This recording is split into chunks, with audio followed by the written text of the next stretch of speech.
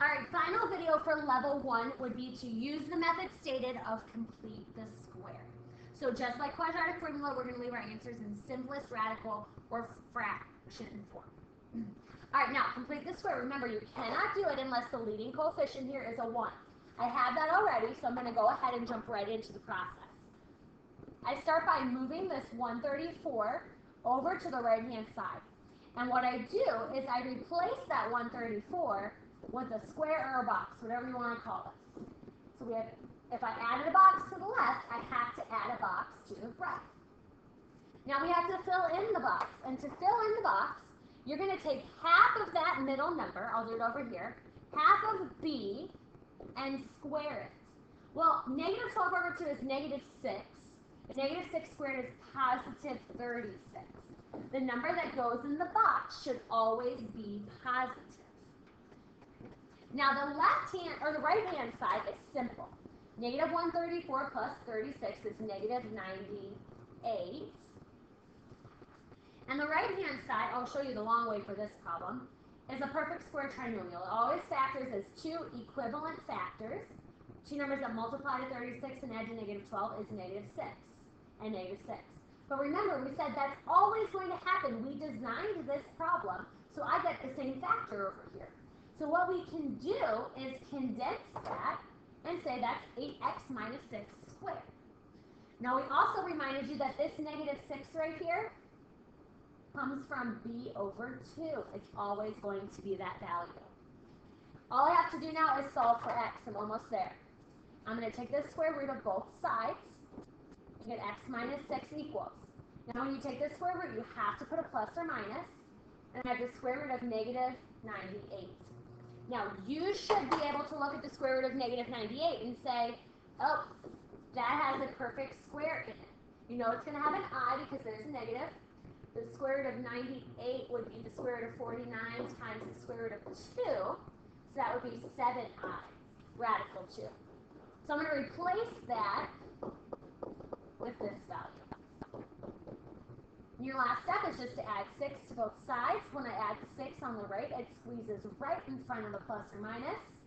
So your solutions are 6 plus or minus 7i, radical 2. And again, don't separate out the plus or minus because you have an I there. You don't need to write it twice. Just leave it like that, and that is your correct, simplified, exact answer. Because there's an I, these are imaginary roots, you could not factor the original problem. All right, second one here. Notice first that there's a 5 in front of the x squared. I have to deal with that 5 by dividing it away. Now, you might be thinking, why did Miss Aldrich not move that 25? Well, because, remember, the first step of our quadratic formula after I divide by the coefficient was to move that constant to the right-hand side. Well, the constant's already there, so I saved you some time. So what I would actually do, though, is I would squeeze my box in right now. Right, I have x squared minus 10x plus a box equals 5 plus my box. So I already did the first step of the quadratic formula for you, just add box. Now fill in the box there. So remember, you take b divided by 2 squared.